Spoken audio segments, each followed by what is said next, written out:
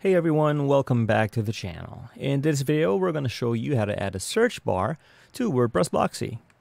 Alright, so we have here a Blocksy starter site loaded up, and in the previous video we changed our logo here, and on our header here, we don't have any search bar or search icon. So let's go ahead and add one real quick. Let's go ahead and click on Customize, and that should take us to the WordPress Customizer. Alright, once we're here, on the left-hand side, let's click on Header. And you can see all the elements that we can add to our header.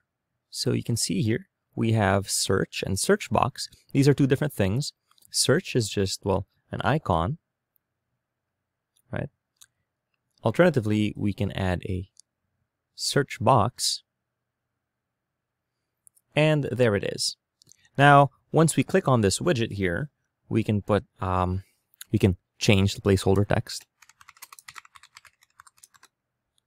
We can change the width, we can change the height, we can also change the icon. So if we don't want it to be search, we can we can choose something else like this book one.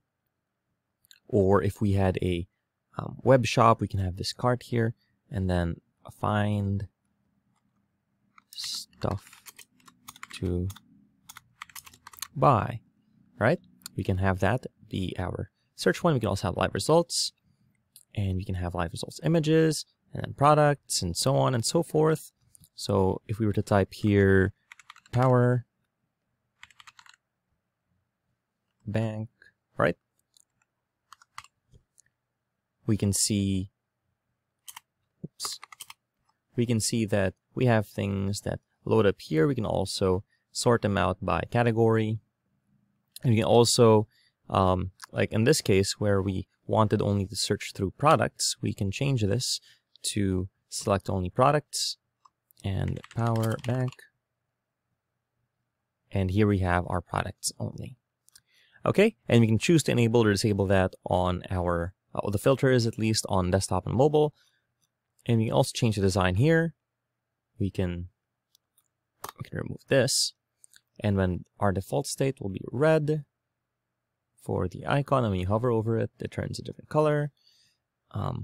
We can change our background color to white, and we can also change the border radius to, let's say, 15 on all, and you can see it's round now. You can also add a margin there, and you can also change the font and the text. So there's how you add a search bar. Let's click Publish and see how it appears. Alright, here we have the unmodified site. Let's hit refresh, and we now have a search bar to find things. So, if you found this video helpful, please leave a like, comment, and subscribe to our channel, as it really helps us out with the YouTube algorithm. Show this kind of video to other nerds like us. Thanks for watching, and we'll see you on the next one.